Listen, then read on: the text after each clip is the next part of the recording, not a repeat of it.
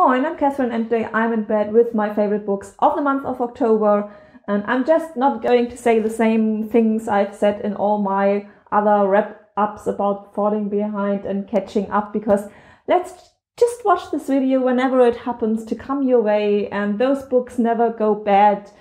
These are just nice books I've read, no matter when you watch the video. I've read them in October, 6 of them, and I'm only going to tell you about 3 of them. So the first one is Kapitalismus und Hautkrankheiten. I just did a take where I said Hauptkrankheiten, and in German the difference would be like skin disease or a main disease. So that was quite a funny misspelling. So Kapitalismus und Hautkrankheiten by Jasmin. I've read this for the Summer's Tale Festival because I wanted to do an interview with Jasmin, who then fell sick and couldn't come.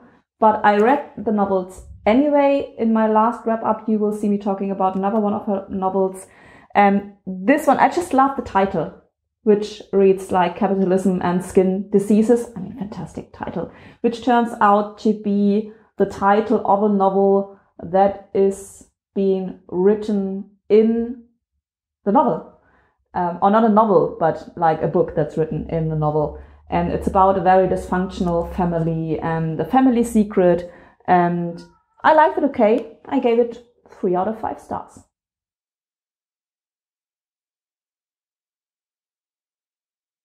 Then I've listened to His Majesty's Dragon by Naomi Novik because I loved her novel Uprooted.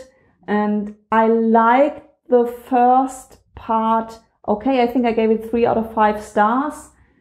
It's about this dragon and his keeper and how they evolved together. But there was just always war crap and always war crap and always war crap.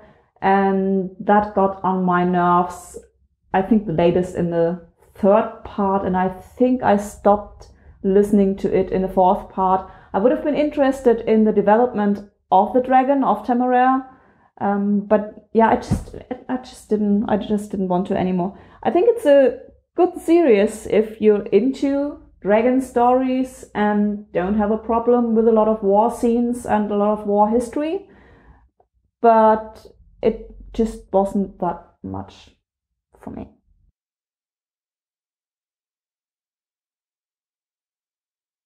And the last one I want to talk about is Couchsurfing in Russland by Stephan Orth. I've met him at the Summer's Tale Festival. We did an interview, we did a little fun book game with Nele Polacek, another German author who read at the Summer's Tale Festival. I'm going to link the interview and the book thingy in the corner. And Couchsurfing in Russland, which is actually coming out or already has come out in English. So this is one of the German books I'm telling you about that you actually can read in English or soon will be able to read in English.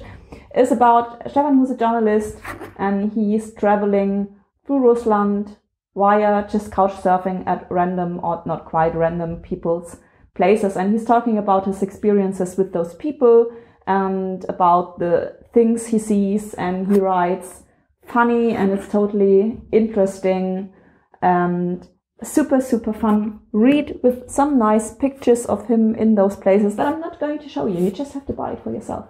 And I gave it 4 out of 5 stars.